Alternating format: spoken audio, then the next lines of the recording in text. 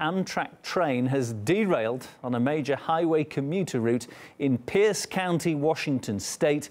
The Pierce County Sheriff's Office has tweeted that, quote, injuries and casualties have been reported, stating that exact numbers will be revealed soon. Now, this all occurred during the morning rush hour, and now highway lanes are being blocked, according to the Washington Department of Transportation. Holy shit. Holy shit.